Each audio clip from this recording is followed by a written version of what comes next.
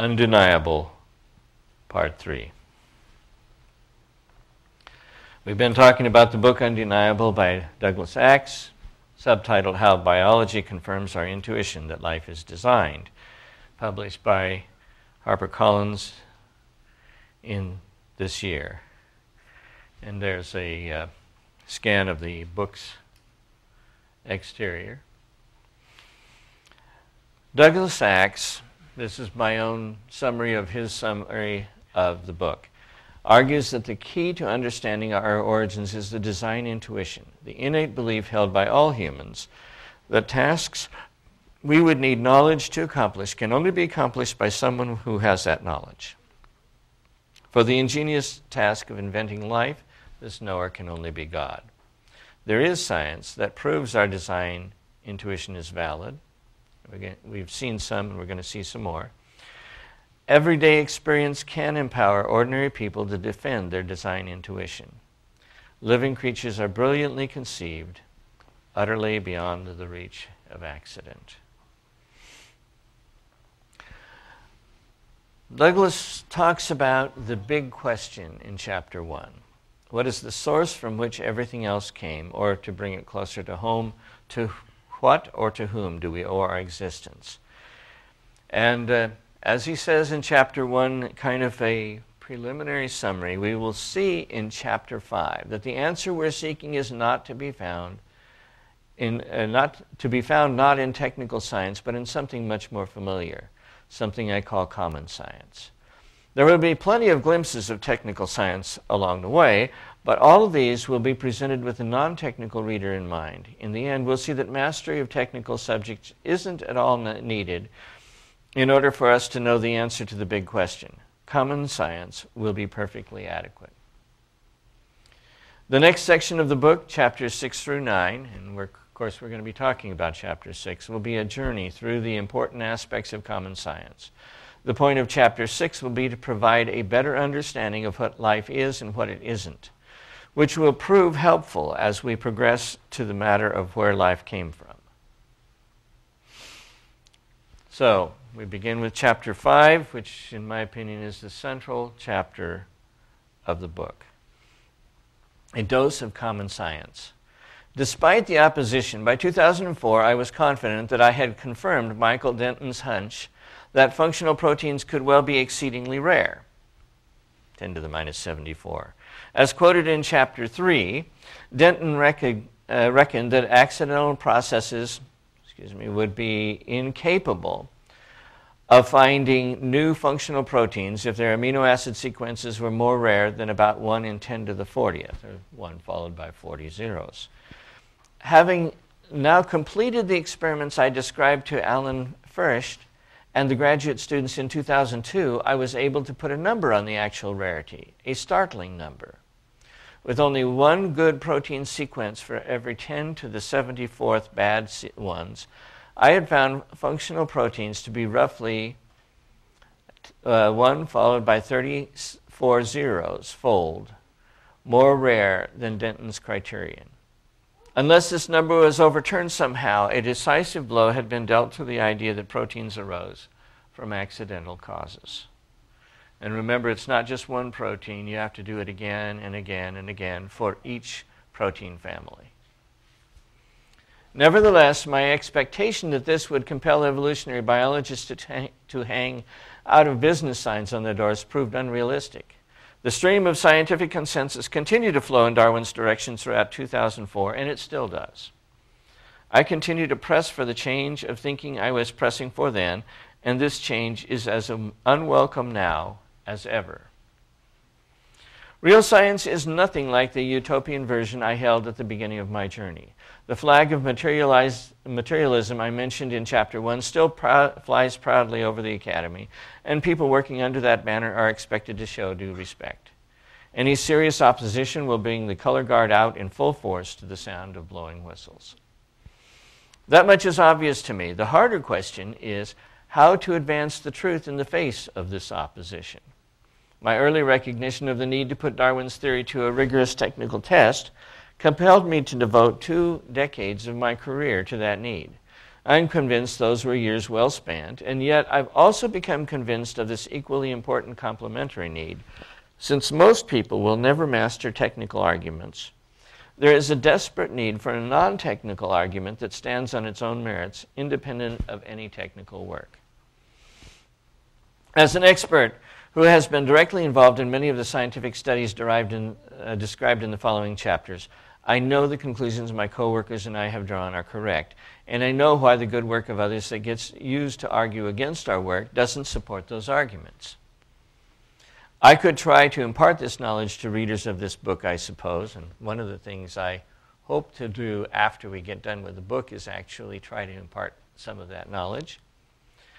But no matter how many chapters I devote to this, non-experts will still be non-experts after they turn the last page. Does this matter? I'd like to say that it doesn't, and yet I have to admit that it does. I am just one expert among many, most of whom either disagree with my conclusion or are reluctant to admit that they agree.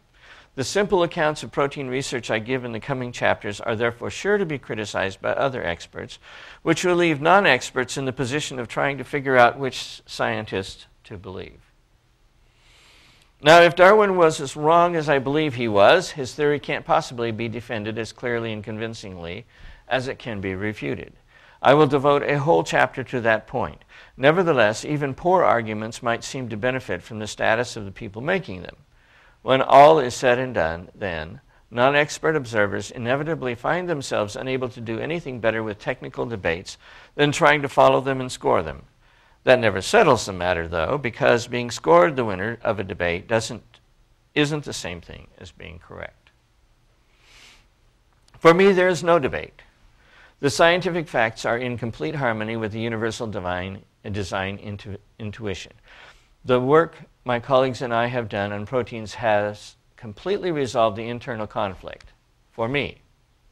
Resolving the internal conflict for you, however, will require something more. What is needed isn't a simplified version of a technical argument, but a demonstration that the basic argument in its purest form really is simple, not technical. As I thought about how to approach this, it occurred to me that I need to begin by correcting the misconception that science is something most of us will never do. And then he has a box. Because most people will never master technical arguments, there is a desperate need for a non-technical argument that stands on its own merits, independent of any technical work. All humans are scientists. We tend to overlook two key facts. One is that everyone validates their design intuition through first-hand experience. The other is that this experience is scientific in nature. It really is. Basic science is an integral part of how we live. We are all careful observers of the world. We all make mental notes of what we observe. We all use those notes to build conceptual models of how things work. And we all continually refine these models as needed. Without doubt, this is science. I've called it common science to emphasize the connection to common sense. We embark on our quest to understand the world at a tender age. Long before we walk, we have constructed simple mental models of gravity and balance. Long before we put our hands to art, we have acquired notions of color, shape, and form. Long before we speak, we have learned to classify things into categories that await the terms we eventually use to refer to them. All of these model-building activities and many more use innate mental ability to process data, the information we receive from the world by observing it. Of course, we engage in these activities so naturally that we don't think of them in technical terms. My point is that they really are scientific in nature, whether or not we think of them in that way. For the most part, professional scientists respect this broadly inclusive view of science. Planetary scientists speak of the sun rising and setting just as the rest of us do. Why? Because those terms represent our common experience more simply and directly than a physically correct description based on the Earth's rotation. Likewise, teachers introduce the technical understanding of sunrise and sunset by connecting it in a clear way to their students' more intuitive understanding. Children are not treated as fools for thinking the sun rises in the east and sets in the west, because teachers know prior understanding is crucial to the development of refined understanding. The simple model isn't wrong in the sense of giving false predictions, but merely incomplete in that it offers no causal insight. Children readily grasp the more complete model when they see how their simpler model fits within it. This tendency to view prior understanding as a foundation for refined understanding, even in cases where the new replaces the old, continues into adulthood. No teacher of Newton's laws of motion starts by telling students to abandon their prior understanding of how things move. Telling young people who have mastered swimming and cycling and skateboarding that they have no experience of motion or no valid understanding of it would be ridiculous. Just as it would be ridiculous to tell students at the next stage of their physics instruction that everything they learned about Newtonian mechanics is wrong. Everyone seems to recognize that the project of refining understanding presupposes both a general respect for understanding and a humble recognition that it is never perfect or complete. Oddly, these basic courtesies are withheld when it comes to the universal design intuition. The story of Oracle Soup convinced us we all have this intuition, and we now see in simple terms how common science supports it. Bricks and breakfast are made only if someone makes them. We know of no exceptions. With that assurance, we confidently apply the same intuition to primordial soup, only to be told we're wrong. The people who correct us make no serious attempt to refine the design intuition in order to explain why it would work for one soup but not the other. We're simply expected to ignore the discrepancy. Apparently, our otherwise trustworthy design intuition must be overruled for the sake of Darwin's theory. But intuitions aren't easily overruled. The psychology professors I quoted in Chapter 2, Alison Gopnik and Deborah Kellerman, are acutely aware of this. Their proposed solution is for teachers to begin replacing their students' design intuition with a counterintuitive evolutionary alternative at an early age. As Gopnik put it, the secret may be to reach children with the right theory before the wrong one is too firmly in place. But if the design intuition is a product of common science, then surely to oppose it in the name of science is to make a big mistake. Open science. The realization that everyone proves qualified to do science by actually doing science is good news in multiple respects. First, this open view of science dispels the elitist myth I accepted as part of my utopian view of science. We can let that myth go without denying the existence of exceptional talent.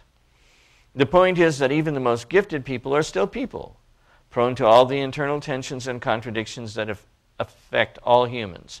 None of us rises above these common imperfections. Max Perutz didn't, and neither does anyone else. Next, open science brings an end to authoritarian science by emphasizing the scientific value of public opinion. Because everyone practices common science, public reception of scientific claims is arguably the most significant form of peer review. For professional scientists to assume that public skepticism toward their ideas can only be caused by public ignorance is just plain arrogant. If ignorance is the cause, clearer teaching should be the remedy. When that proves elusive or ineffective, professional scientists need to be willing to find fault with their ideas, not with the public. This leads to the third piece of good news. Embracing open science empowers people who will never earn PhDs to become full participants in the scientific debates that matter to them. Instead of merely following expert debates, non-experts should expect important issues that touch their lives to be framed in terms of common science. Once they are, everyone becomes qualified to enter the debate. This doesn't apply to intrinsically technical subjects, of course, but the matters of deepest importance on how we live are never intrinsically technical. Truth, plain and simple. According to the universal design intuition, tasks that we would need knowledge to accomplish can be accomplished only by someone who has that knowledge. The observation in the previous chapter that making good enzymes will require a whole new level of insight seems to fit that intuition. Good enzymes come only from insight, and whatever the ingredients of primordial soup might be, insight isn't one of them. The results my colleagues and I have found over many years of working with enzymes also agree with the design intuition. When we examine the proposed ways in which accidental evolutionary processes are supposed to have invented enzymes without insight, we consistently find these proposals to be implausible. The key to finding a non-technical path to this same conclusion, I think, is to step back from the experiments that keep showing the implausibility of evolutionary scenarios and ask if there could be a simple reason why this is always so. Surely our immediate sense that instructions can't just surface by accident in alphabet soup is based on some simple, sound principle. And surely this same principle, whatever it is, must also explain why the remarkable proteins we call enzymes can't happen by accident. The universal design intuition stated in Chapter 2 is a law of sorts that describes what is impossible. So there must be a simple explanation for why this law holds. The question then is why are tasks that we would need knowledge to accomplish never accomplished without knowledge? The answer to this will become clear over the next 4 chapters, and as expected, common science will be the source. The key point to carry with us is that we shouldn't shy away from affirming the universal design intuition just because it contradicts the scientific consensus. The community of professional scientists is a reliable source for uncontroversial facts, but as we have seen and will continue to see, this community has a habit of stepping well outside that boundary, or at least scientists claiming the authority of this community do. Keep that in mind, and remember, people who lack formal scientific credentials are nonetheless qualified to speak with authority on matters of common science. So that is what I consider to be the central part of what he has to say. We'll go on to see some support for that. He talks about life is good. Having established that we're all capable of thinking like scientists and that we can't blindly accept how professional scientists think about life, our next step is to think about how we think about life. Wow factor explains some of life's appeal, particularly in its more exotic forms. But what makes life uniquely attractive to us must be deeper than wow. I believe it's something closer to purpose. Tornadoes rank high on the wow index because of their enormous power. But while tornadoes do what they do with great intensity, they don't try to do what they do. Spiders, on the other hand, try to catch insects, even as those insects try to escape from their captors' webs. The fear that tornadoes evoke in us is as real as the danger they pose, but the fear of a crouching cougar is palpably different in that it's a fear of harmful intent. There are no mind games to be played with a tornado because a tornado has no mind. Cougars are another matter. Whether the actions of much simpler forms of life, such as the strange morphing of the foraging amoeba, involve awareness at some rudimentary level is anyone's guess. I suspect an amoeba is more like a machine than a cougar in that respect, though possibly very unlike a machine in others. There is at least a superficial resemblance between certain machines and simple forms of life.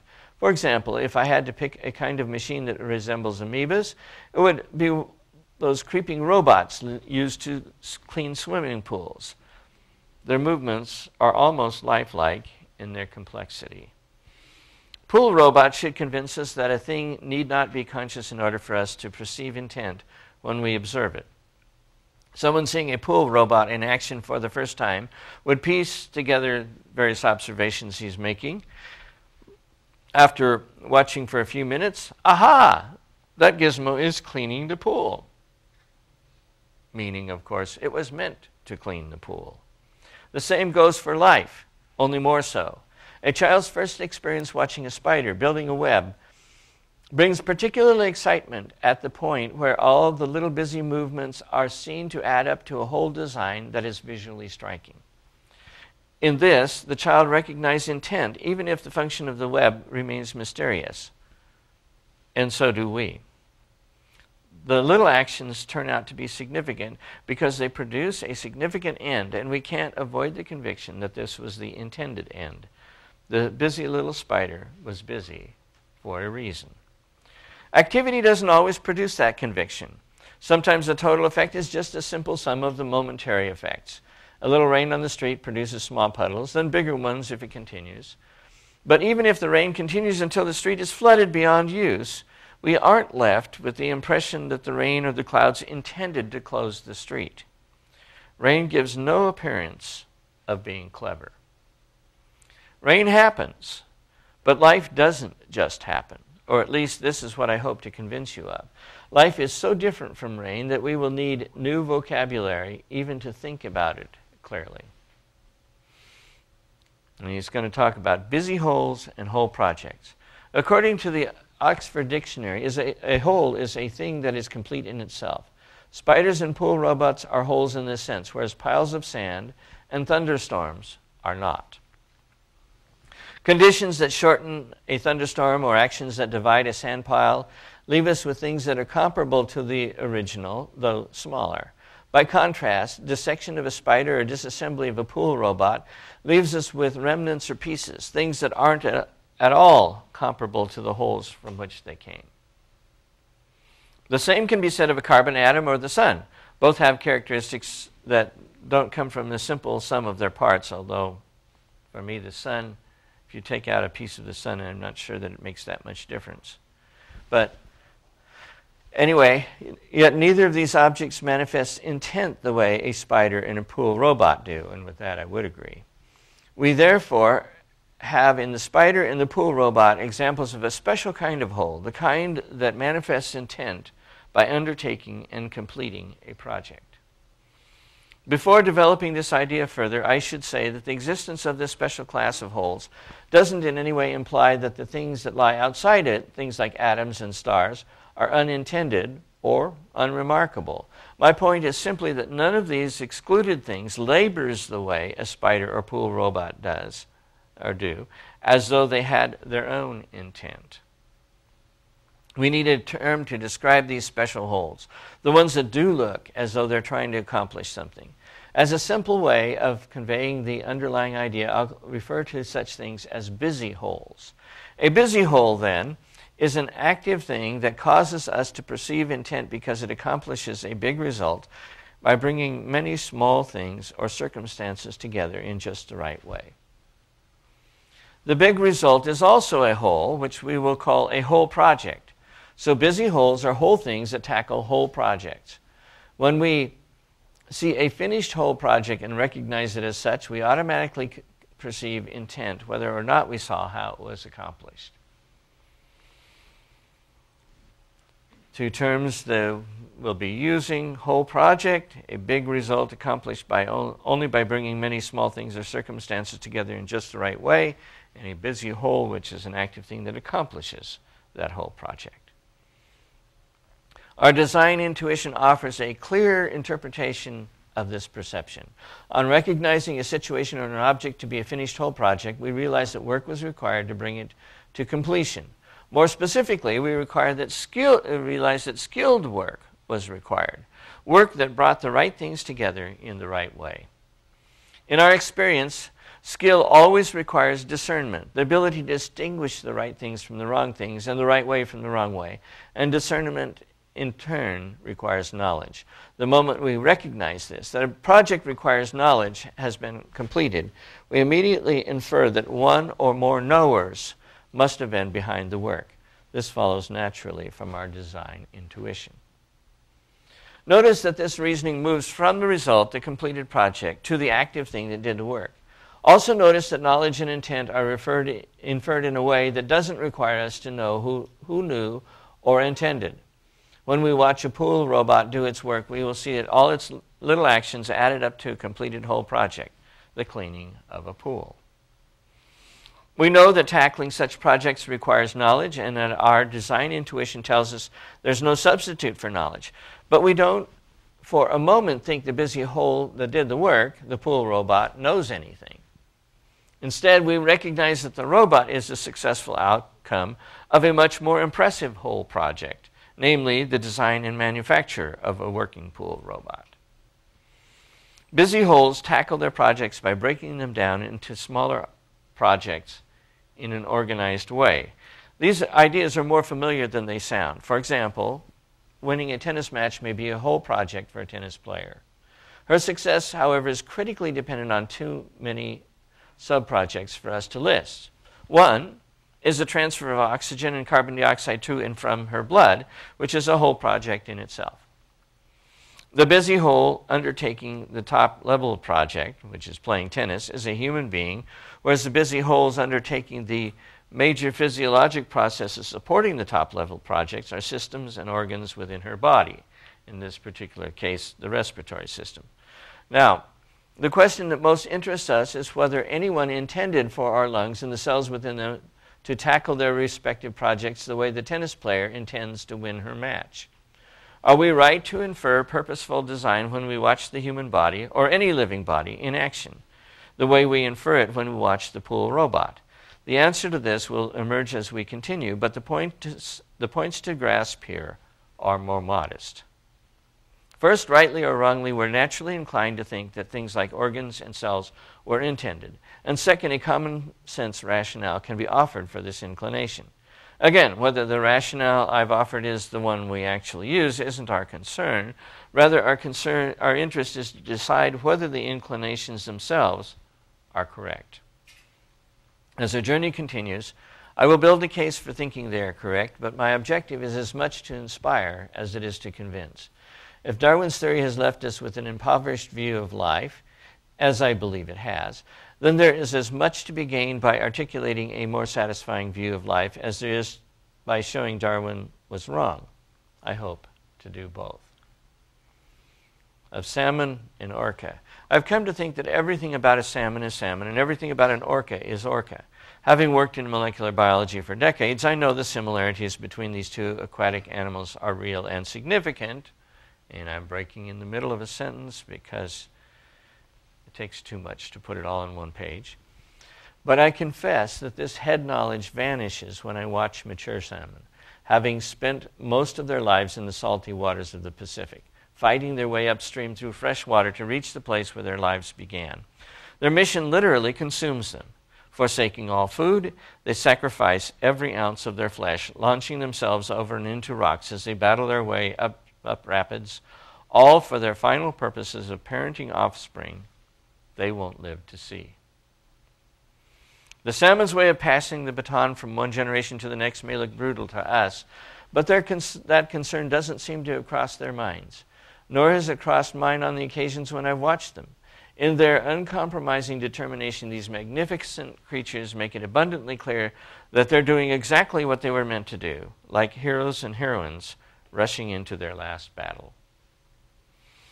Most of them perish in earlier battles. I spent a day watching this too, with a small group of friends on a whale-watching boat in the Strait of Juan de Fuca.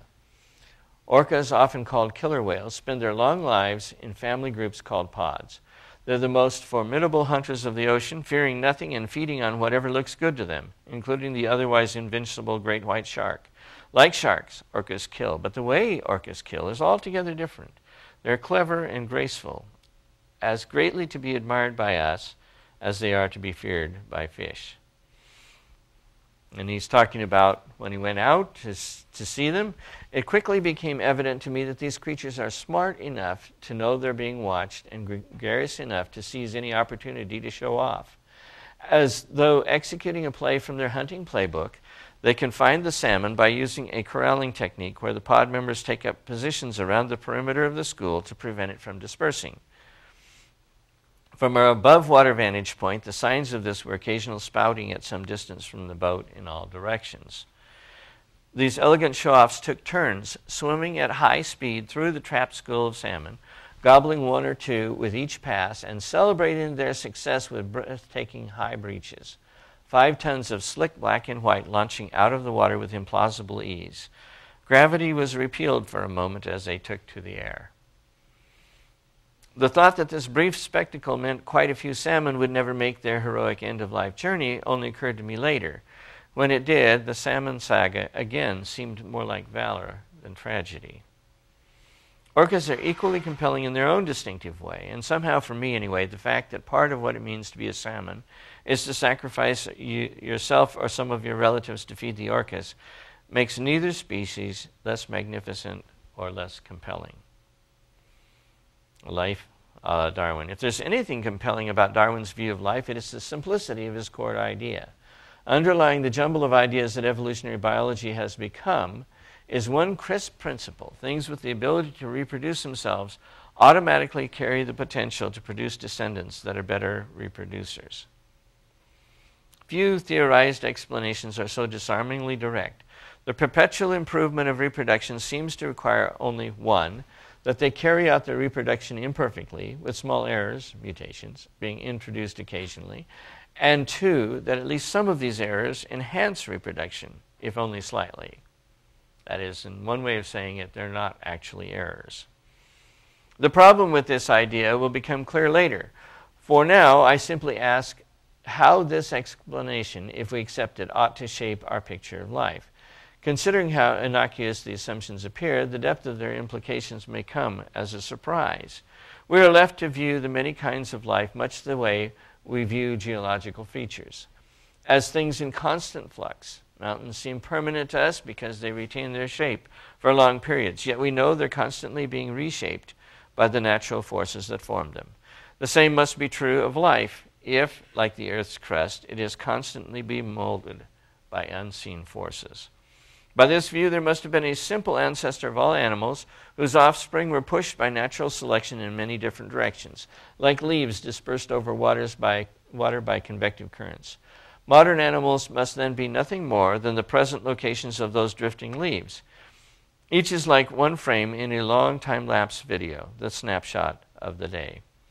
The magnitude of the cumulative changes may amaze us as we contemplate the staggering variety of animals that came from that single ancestor. But nothing about the present forms themselves should amaze us, as this would be like being amazed by one frame in the middle of a long video. Presumably, the descendants of today's spiders and whales and salmon will become as radically different again, given as much time again. Though I personally dislike this fluid view of life, I would have come to terms with it if I were committed to the idea of natural selection being life's creator. That wouldn't be easy. I would be constantly bothered by the contradiction between this view and what I see when I open my eyes, because life looks profoundly unlike geology to me. The things of geology are best understood by grouping them into a relatively small number of categories, whereas biology calls for a different approach. Serious pursuit of a satisfying understanding of life's distinct varieties forces us to abandon the idea that they're all fundamentally the same thing, reproducers stumbling along toward better reproduction. The spider, the salmon, and the orca will have none of that idea. Each is strikingly compelling and complete, utterly committed to being what it is. Each will finish heroically by death or even by extinction, but not by surrendering to forces that would turn it into something else.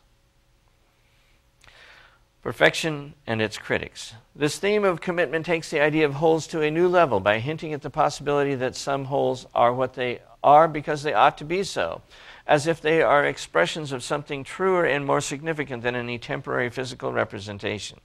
The idea here is not that some things are so good that they had to exist, but rather that some things are so good that they cannot be other than what they are. The tapestry of human creativity is adorned with several examples: a perfect musical composition, a perfect poem, a perfect mathematical proof, timeless treasures to be beheld but never to be reworked. Now, this is interesting because he'll come later to the fact that evolutionists will use this precise argument. Life is the quintessential representation of this idea, utterly without rival among human works. Forget the old textbook definition of life, something to the effect of life being a self-perpetuating, non-equilibrium process based on carbon chemistry and driven by the influx of solar energy. That never resonated with anyone who mused on life. No, life must be something much richer, immeasurably more worthy of our attention. Life is mystery and masterpiece, an overflowing abundance of perfect compositions. You and I are among them, here for a brief time to delight in as many more as we possibly can. Surely everyone senses the profound wonder of life. It seems too overwhelming to be overlooked. Equally obvious is the tension between the sublime view of life and the explanation offered by Darwin. His idea that life wanders from one variation to the next, never committing, always yielding to the blind force of natural selection, is plainly incompatible with the idea that the physical forms of life are expressions of something deeper, something immovable, something perfect. So how might a person who is reluctant to abandon Darwinism respond to this high view of life? I've seen two approaches. The cruder of the two, and probably the better known, is to downgrade the high view. And he mentions things like birth defects and cancer. But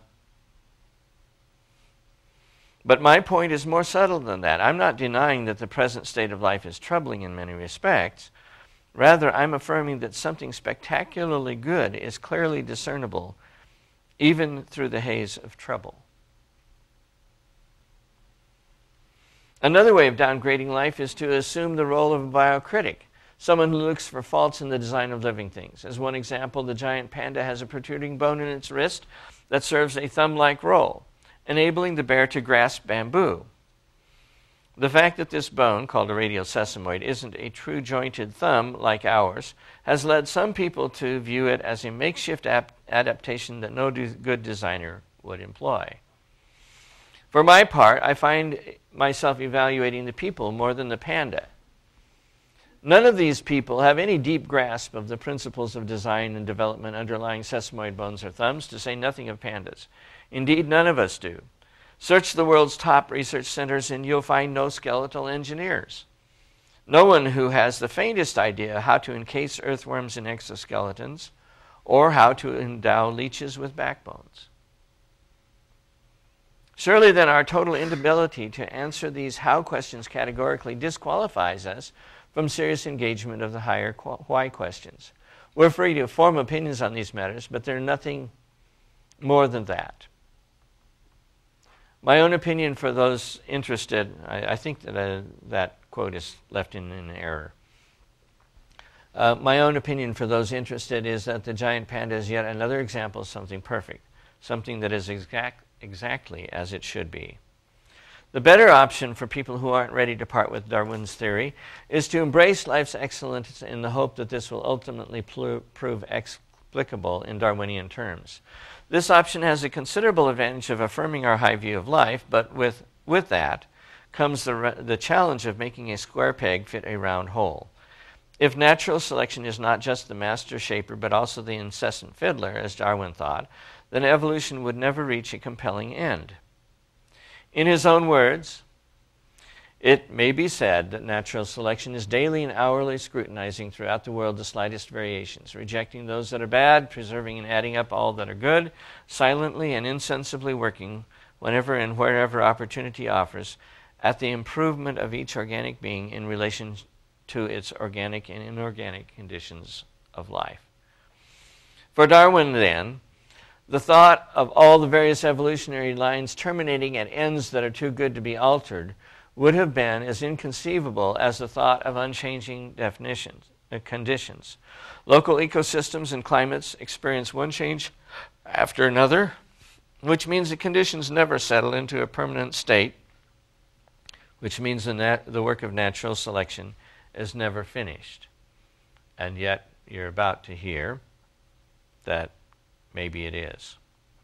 By contrast, the affirmation that there is something uniquely compelling about living things as we now see them is an affirmation of completion. It rejects the idea that the designs of life are like leaves drifting on a pond, or like ever-changing mountains, or like frames in a video. So followers of Darwin seem to be faced with the dilemma of deciding whether to believe their theory or their eyes. To understand this dilemma more clearly, try to imagine a plausible evolutionary precursor of all modern animals. Among modern animals, sponges come closest to meeting this description. Now, if this ancient sponge really produced the modern orca through a long succession of intermediates, we should ask, what drove this astounding transformation of animal form along this particular line of descent? There seem to be only two possible evolutionary answers. Either the conditions of life determined the form, or natural selection did. Both scenarios have issues. If we say conditions are in the driver's seat, then we're saying life is non-committal to the point of incoherence, open to being either a sponge or an orca or any of the subtle gradations supposed to span that not-so-subtle gap. On the other hand, if we say selection is in control, then we come uncomfortably close to personifying evolution, as though it had both the vision to know what it wanted to do with that crude sponge and the patience to walk it through a long period of awkward adolescence, knowing how good the end result would be. Why proteins don't evolve anymore. The bigger question, though, is whether life is open to evolutionary reshaping at all. The answer that has emerged with the increasing clarity in recent years would have surprised Darwin. Some of the key facts take us back to the subject of proteins. To explain how natural proteins with their exquisite functions could have appeared by accident is a monumental challenge. This challenge can be divided into a more extreme aspect and a less extreme aspect, both of which are proving to be major obstacles for evolutionary theory. The more extreme challenge is to explain how mutations in selection could have produced completely new structural themes for proteins called folds. That is true, at least for the biochemistry. The less extreme challenge is to explain how mutations and selections could have produced functional variations on existing fold themes. My colleagues and I have studied both of these challenges. To focus on the less extreme one, biologist Ann Gauger and I chose to work with two strikingly similar yet functionally distinct natural enzymes, which we'll call enzyme A and enzyme B. We've talked about this once before, and we'll talk about it again when we summarize Douglas Axe's work. Our aim was to determine whether it would be possible for enzyme A to evolve the function of enzyme B within a time frame of billions of years. If natural selection really coaxed sponges into becoming orcas in less time, inventing many new proteins along the way, we figured it should have ample power for this small transformation. But after carefully testing the mutations most likely to cause this functional change, we concluded it probably isn't feasible by Darwinian evolution. Additional work supports this conclusion. Marie-Claire Reeves, like Ann Gauger, a biologist at Biologic Institute, painstakingly tested millions upon millions of random mutations, searching for any evolutionary possibility that we may have overlooked in our first study. She found none. We've received two good questions about this result from non-scientists. The first is how it's even possible to test a process that takes so long. And of course, the answer is you test to see how far you get and you multiply it by the time. The second good question is whether scientists who accept Darwin's explanation of life also accept our conclusion that enzyme A can't evolve to work like enzyme B. You may be surprised to hear that many of them do. This, after all, is peer-reviewed. In fact, I'm not aware of anyone having challenged that conclusion. Wow. The current answers from evolutionists is that natural selection is a victim of its own success. That is, natural selection is now thought to have been so effective at tailoring organisms to their environments that it did reach endpoints. Darwin would have been horrified. Creatures so good at being what they are that they can no longer undergo evolutionary change. Berkeley paleontologist Charles Marshall exemplifies this perspective. Marshall concedes that experimental alterations of gene regulatory networks usually kills developing embryos, but he thinks this should be overlooked because, quote, today's GRNs have been overlaid with 500 million years of evolutionary innovation, which accounts for their resistance to modification. Whereas GRNs at the time of the emergence of the phyla, the basic animal forms, were not so encumbered. The molecular version of that view has become the main criticism of the conclusion I reached with Ann Gauger and Marie-Claire Reeves. We were wrong, critics say, to expect enzyme A to be capable of further evolution because enzymes, like animals, have been perfected to the point where they're no longer pliable in the hands of natural selection. Wow. Whether this latest version of evolutionary thinking is any more plausible than previous versions will become clear as we proceed. As he puts it, what's left of a theory of origins once it has been conceded that it doesn't explain how living things originate. We're ready to begin scrutinizing the opposite view. If life was not meant to be, then it is accidental, and of the very few suggestions of how it could be accidental, none has had more hopes pinned on it than natural selection. Accordingly, we will use the next chapter to examine natural selection under the powerful lens of common science. Well, my take is I find it fascinating how the argument is evolving. Evolutionists are now conceding that enzymes, GRNs, and animals are incapable of evolving significantly today. They must therefore have reached endpoints. They still evolved. Really? The argument that the design is not perfect, therefore there is no design, is still a driving force behind evolutionary thought. That's the reason you can't go back to a designer, because the design is not perfect. One final set of questions, and especially on Chapter 5, is science simply an extension and refinement of common sense? To what extent should we listen to the experts, and when should we make up our minds with or without their help? What if experts disagree? Can we become experts ourselves? Or, as Doug Axe, I think, would put it, are we already experts? But that's my opinion. Now it's your turn.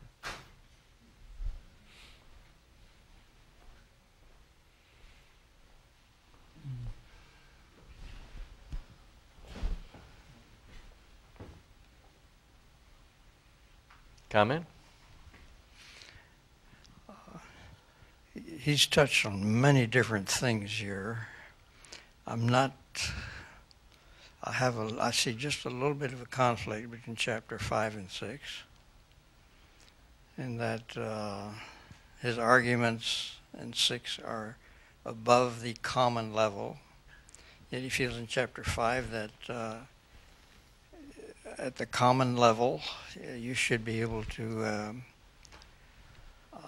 see design. And I have no argument with that statement. When I think of a teeny little seed producing a redwood tree, to me that's, that's out of the ordinary. And so on. But he went into fairly technical stuff here towards the end of Chapter 6. I think I like his argument in 5. When an ovum and a sperm, that's microscopic, can produce an elephant, this is worthy of a certain amount of respect, and something a person can understand without knowing all about how complicated proteins are, and they're getting to be more and more complex as we study more and more. So I like his idea of 5, that there is science tells us, a person can be a scientist. We all have to, you have to agree, common sense tells us, no, there's something here. We don't need to get into all this technicality. But I appreciate what he said in 6, because, the technicality seems more significant to me than the common thing, but both are saying the same message, giving the same message that, hey, how could this all get together here now? How could a seed produce a redwood tree? We don't see it happening normally. And we can't do things like that ourselves and so on. The design and nature idea seems to be rather obvious there. I'm just going to throw in another idea here. It seems to me that part of the problem, and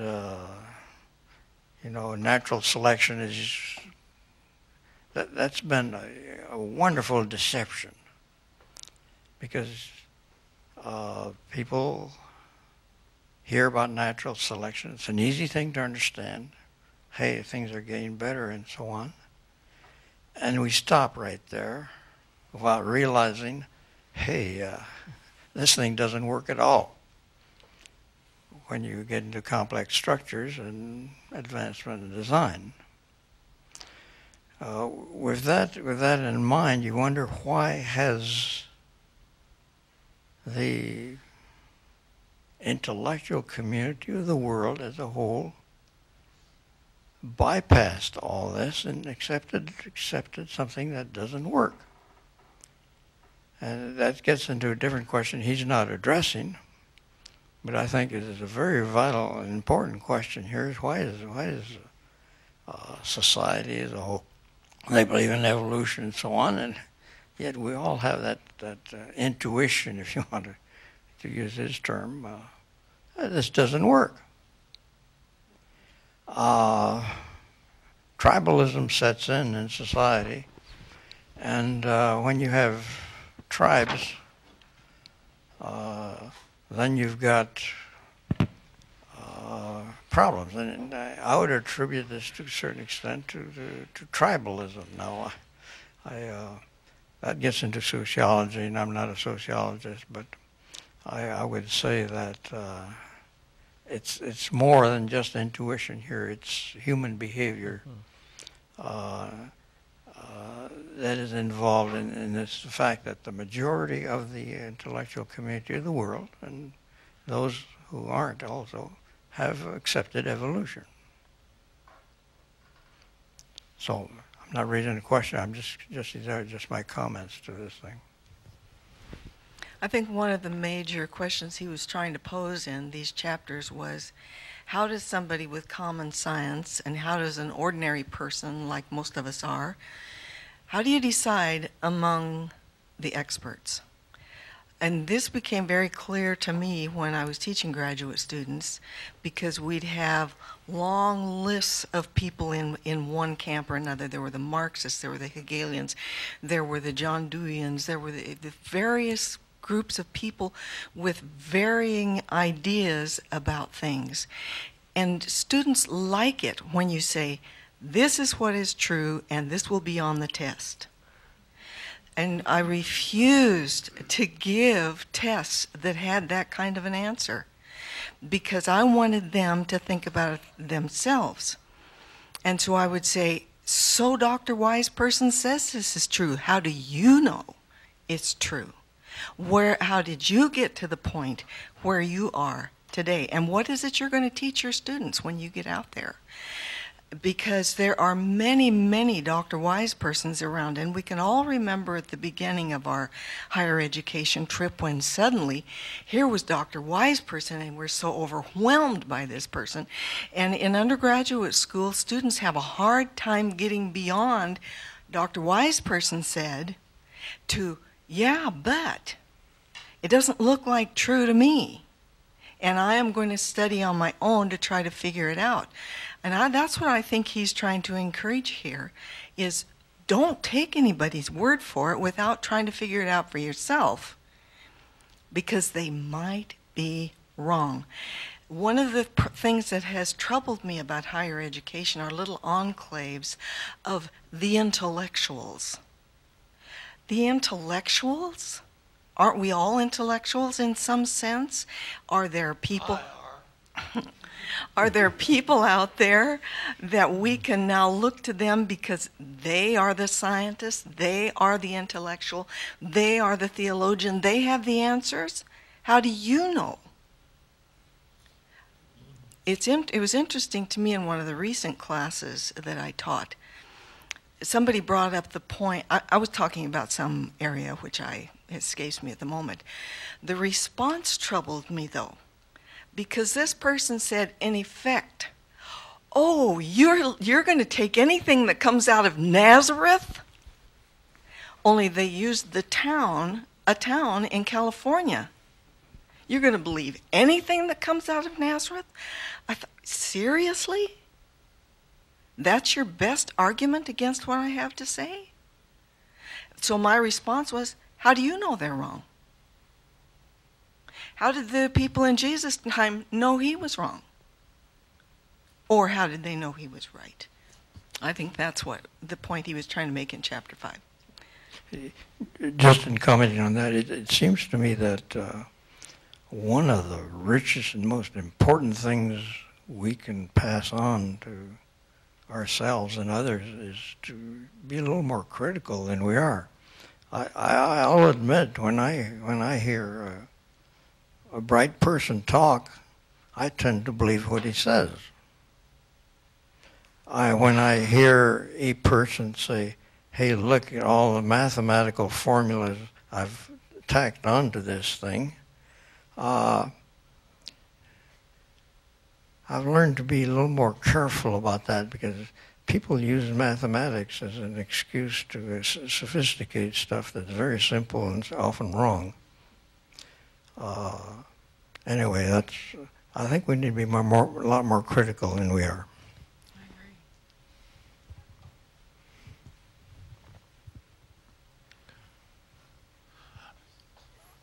We have a problem, and the reason why we have a problem is because we have not learned the rightful place for trust.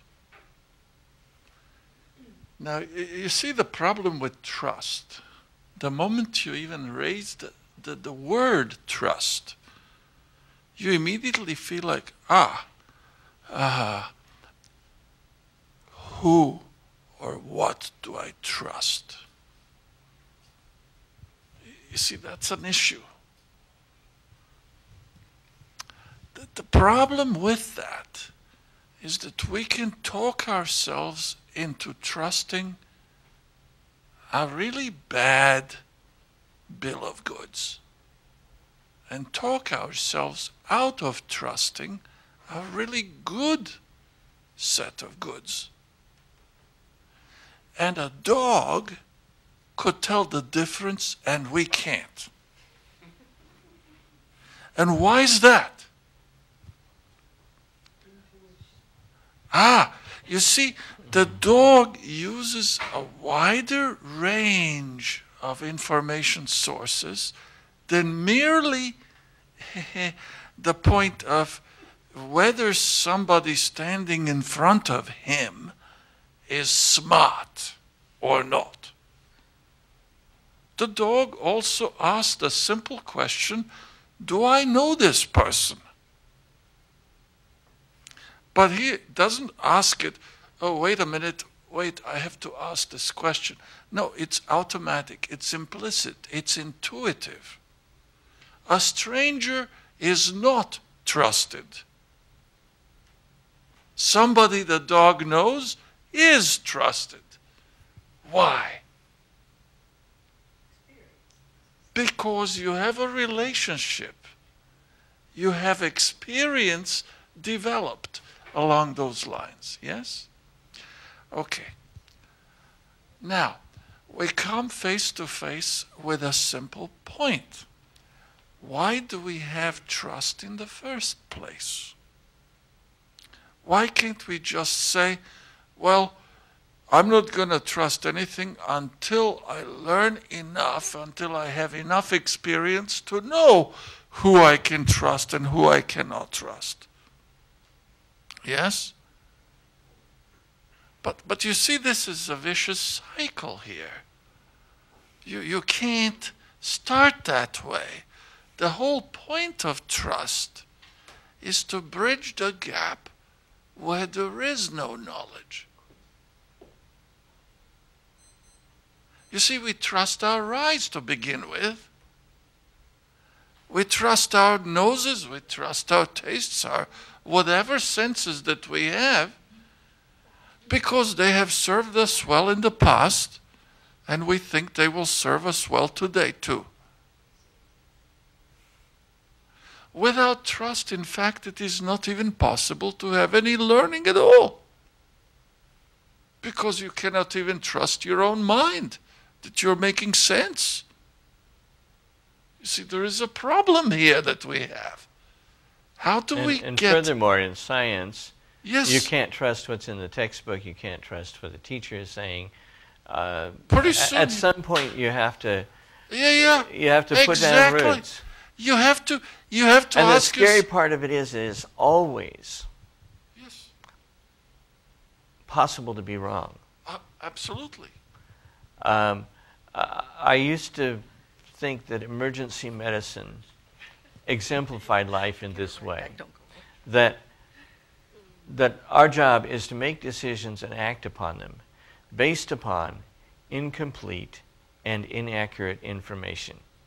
Absolutely. The history we get, the physical we check ourselves, the background knowledge that we have Yes. could be wrong. Absolutely. In some cases has been wrong in the past, and we've had to reform it. And yet, somehow we manage that all the way through. In fact, I would go one step further. Without trust, life itself is not possible because no learning is possible.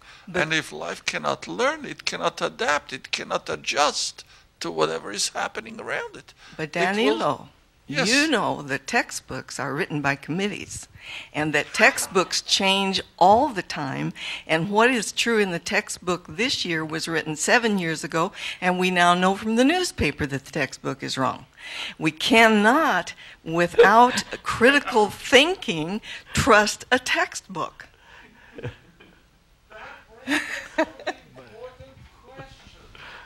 But we are forced to trust other people. Well, that's my point about emergency medicine. You're either going to give the drug or you're not. Right.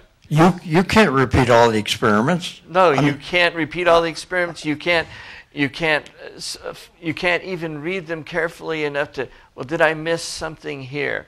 I mean, certainly you could have a year ago, but now with 20 minutes to decide which way you're going to go, there's no way you can go back to the origin and rehash all of the questions all over again. You can't. But well, there's certain areas. For instance, there's certain areas in paleontology where they've identified and named characteristics that were important, and those characteristics were selected on the basis of the position of that fossil at a certain level. Mm-hmm. In other words, it was allowed to, evolutionary advancement was allowed to determine what was important. That whole area of science needs to be re-evaluated by somebody who doesn't make the premise that, hey, we're going to allow evolution to decide which characteristics are important so we get an evolutionary sequence here. Yes, and the question that I have now is, how long will that evaluation take? It take many lifetimes. Okay.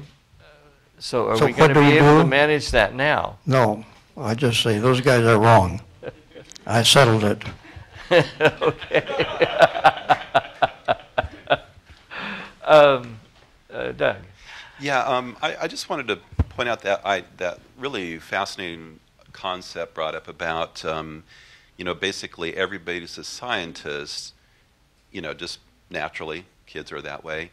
And sort of this idea, I think it could be very popular and have a lot of room for growth and utility, and that is that, let's build upon the science that people naturally have, the scientific ability that people naturally have. I think that citizen science is a popular thing, that's being encouraged. But I think on the other hand, there's sort of that's to go ahead and get involved in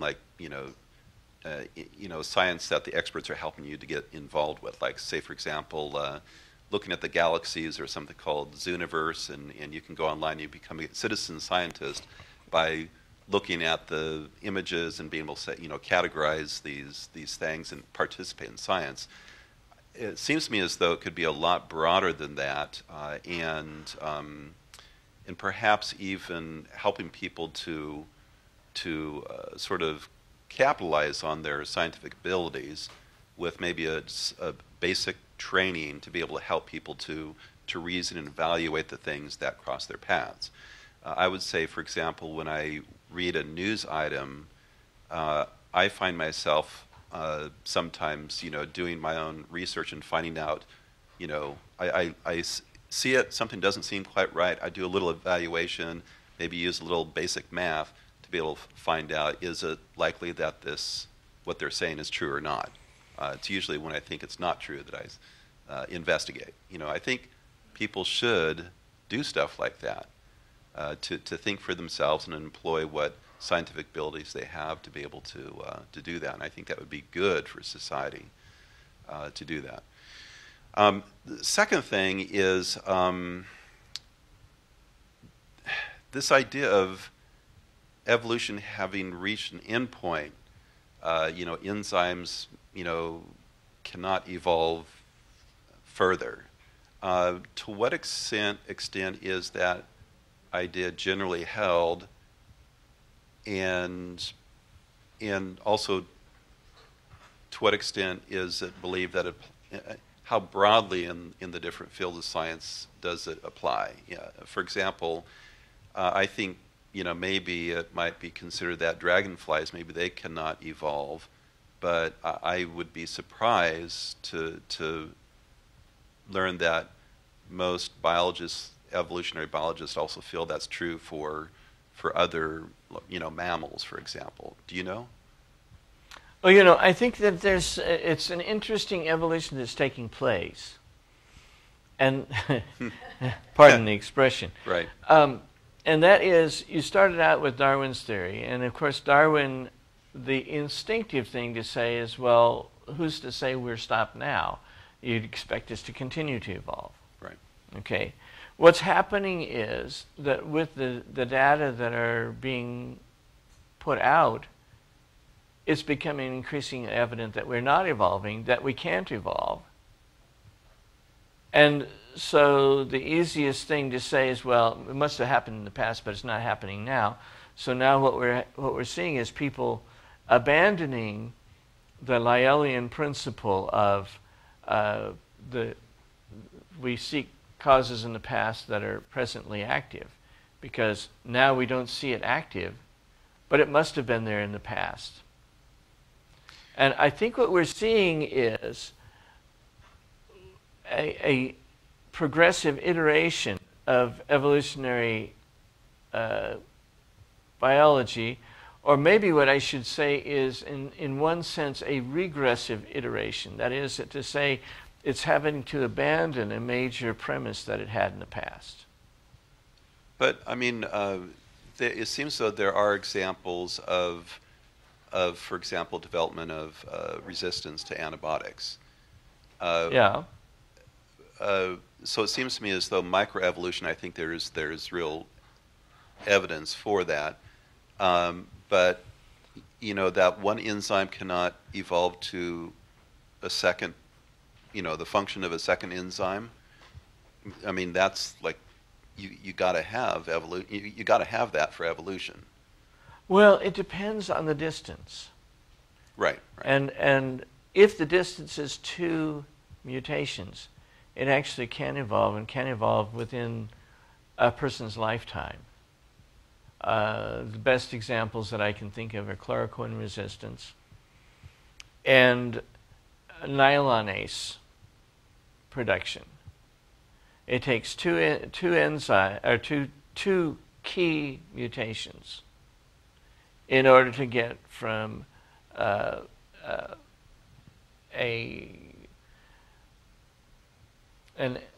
amidase that, let's say, specifically works on glutamine or asparagine or something like that, or perhaps proteins, to be able to hit nylon instead.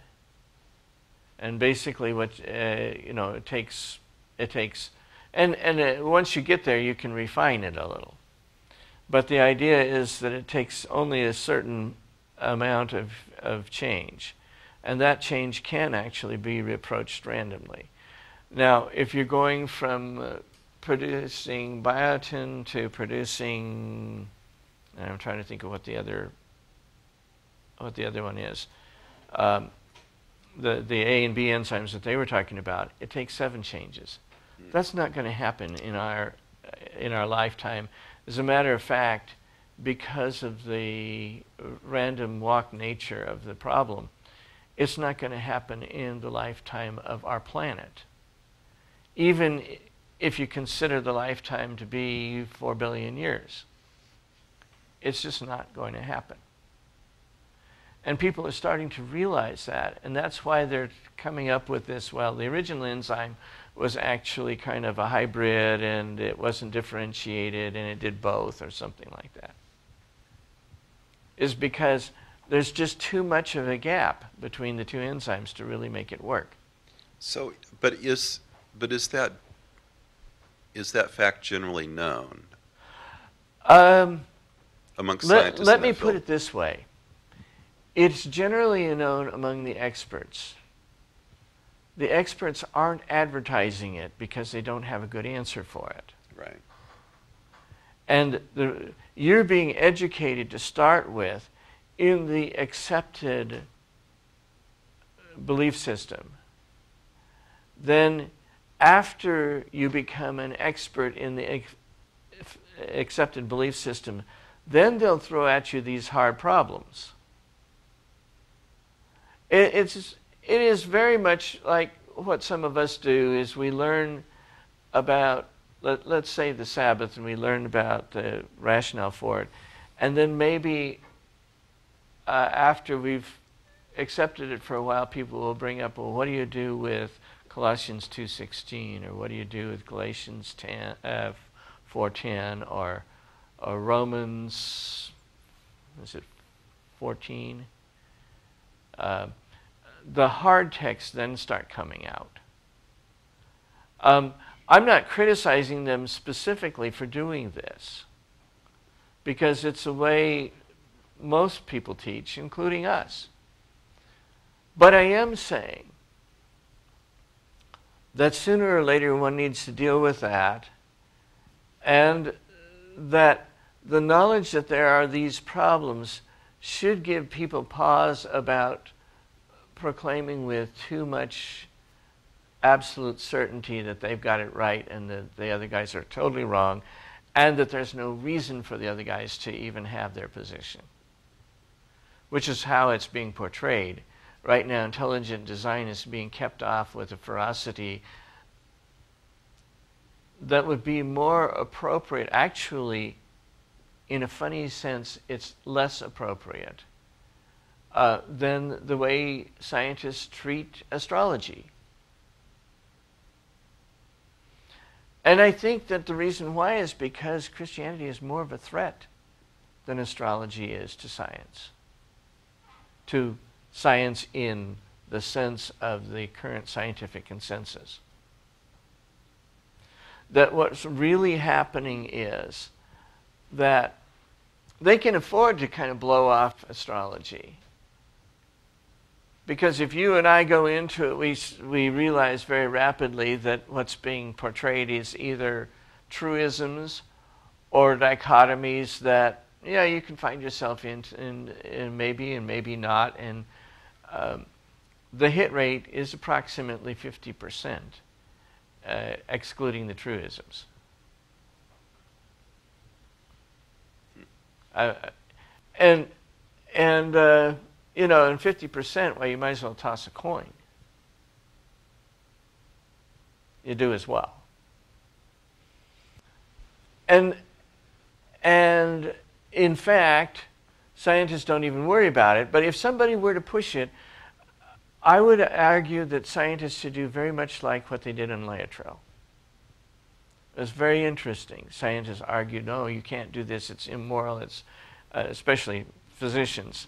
You can't. And then somebody said, this is not gaining any traction. The longer we fight this, the longer we say keep it out of medicine, the worse it's getting. Tell you what, let's just do it. Let's do an experiment.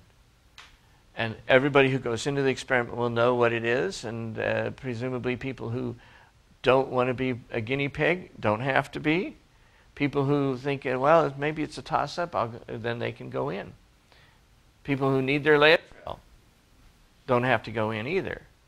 But basically, you try people who could be open to either side, and you try people who, investigators who are willing to approach it as a possibility. And when they did that, they got a negative result. And suddenly the whole thing mostly dried up and blew away. And see, that's the way you should settle these things. But it's not the way it's happening. Go ahead and comment. The reason is? What's the reason? Well, the reason is, I think, that these people are afraid that it might come out positive, and then they would have to reverse their opinions. That's what I think, but your mileage may vary on that. Could you tell us a little bit about Laetrile? Oh, Laetrile was a popular cure for cancer at one time. And it was made from apricot seed pits, and among other things, it had a significant quantity of cyanide in it that could be hydrolyzed and was damaging to some cells. And of course, some people would say, "Oh, well, that'll never work," and other people would say, "Oh, that's the mechanism by which it works. Is it kills the cancer cells and leaves the regular cells alone." And before you say too much about that's total nonsense. But wait a minute, we use poisons of various kinds for cancer all the time anyway. And some make your hair fall out, and some of them give you nausea, vomiting, and diarrhea, and all kinds of stuff like that. So, the best way to find out is to try it. And in fact, I'm going to propose that is really what we need in this whole question that we're dealing with. That if you want, I don't care about who the person is who makes a claim, how many PhDs he or she has, how long he's worked in the field, whether he's got a Nobel Prize. What I want to know is, what is the rationale, and has anybody tested it? And if the question is, well, we haven't actually tested it, then let's get to doing it. It's one of the reasons I really appreciate Doug Axe and his approach, because he did, in fact, test a bunch of stuff. And he tested it in such a way that before people realized where this was leading, they didn't have any choice but to accept his published results. I mean, it was so bad that they couldn't even get rid of him with peer review. He published in 2000, he published in 2004, and both in respected journals, and nobody has been able to really gainsay what he had to say. And see, that's why I'll listen to Doug Axe. It's not that he has a PhD. Lots of people have PhDs. He specifically worked in this particular area and did experiments that A, came out his way, and B, nobody has been able to make them come out the other way. And, somebody says, well, he's wrong. Well, he probably is. Maybe it's 10 to the 74th instead of 10 to the 75th instead of 10 to the 74th, or 10 to the 73rd. It doesn't matter. They're both way out there. And so, if I want to hear somebody complaining about what he did and saying that what he did was a bunch of hooey, I want to know, well, have you done any experiments? And if the answer is no, I don't care how many PhDs, I don't care how many Nobel Prizes you won. You don't actually have the experience to dispute him. And now, reasoning power is something that all of us can have. Maybe some of us are better than others at it. But what I want you to do is I want you to give me reasoning power that I can follow.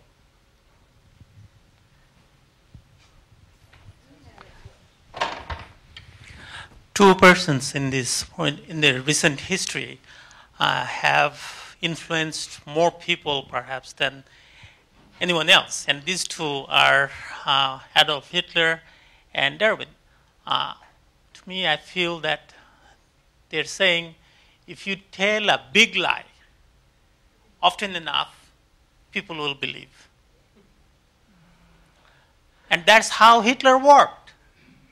And that's how Charles Darwin, whether Charles Darwin really knew about it or not, I'm not sure. But maybe he was convinced that what he's telling is the truth. But this is how it worked, though. I think there's one more thing. It helps to tell a lie that appeals to something inside of them. And I think that this is the key. It's not just any old lie that you tell.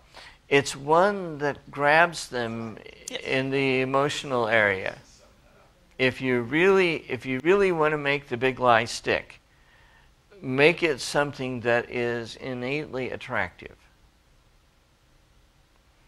And I don't think that that all of these people, and particularly I doubt that Darwin, sat down and carefully calculated, well, which lie should I tell? In fact, I think that he probably believed his own propaganda, so which makes it more convincing if you try to sell it to somebody else. But if I am trying to explain to you why you should listen to me instead of Joe Blow, it's because I'm reasoning clearly enough that you can follow the reasoning. And at certain points, we have tested those arguments against the arguments from various other sides that one could take, and say if their theory predicts A, our theory predicts B, we did the experiment and B came out on top. And that's where the real authority comes. It's not from the textbooks.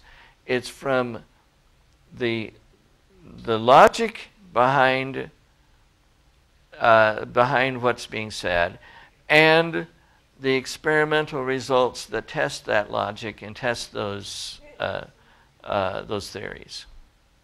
Sometimes the results are manipulated too. Yes. But there is the issue of the Judgment Day has bothered me for a long time, and for the following reason. All the information is presented, yet there are no conversions. Why is that? Now that everything is revealed, that's the whole point of the Judgment Day, to reveal everything that was hidden. And maybe that's part of the point, is that the reason I said that you want to make a lie that actually grabs people where they're thinking is because that's what you're really trying to look at. That when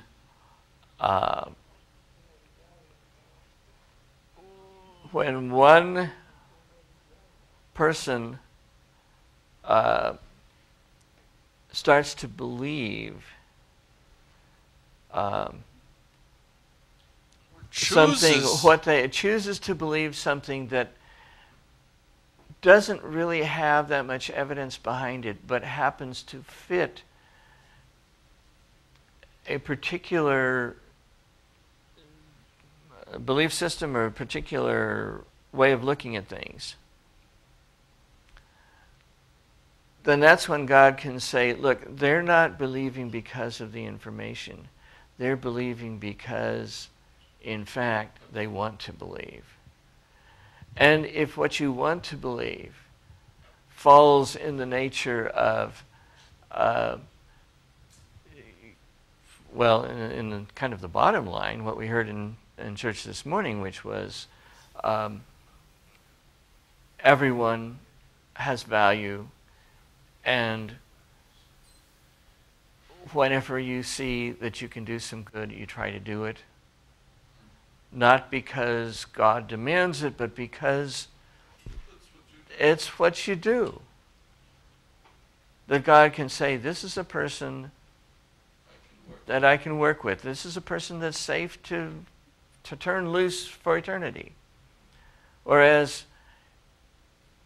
if, however enlightened it seems to be at the time, your question is, what about self-interest? Sooner or later, that self-interest will appear to contradict the interests of others. And if you're going to go your own way at that point, you will be fooled into doing something that is horribly wrong. You will be self-fooled into doing something that is horribly wrong. And that, I think, is, it covers the question of judgment, and it also covers the question of what and who should we believe now. Are they appealing to our baser instincts? Or are they appealing to something that is more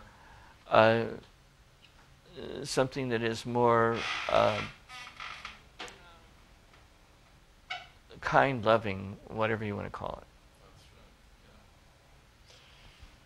As a believer, I can't help but see that the devil, in his great wisdom and experience, invented a most fantastic theory and helped people to believe it. And the implications of that theory? The implications of that theory. Well, people believed a lie. And maybe we need to do some teaching otherwise. And among other things, believe that they were only animals. Okay. But it's all involved. What is all involved in this is a matter of belief, faith, God versus evil. I think with that, we will just call it a day. Next week, come by and we'll take some more look at the book,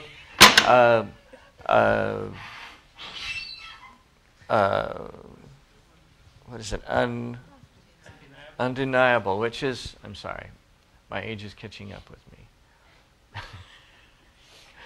So come on back and we'll look some more.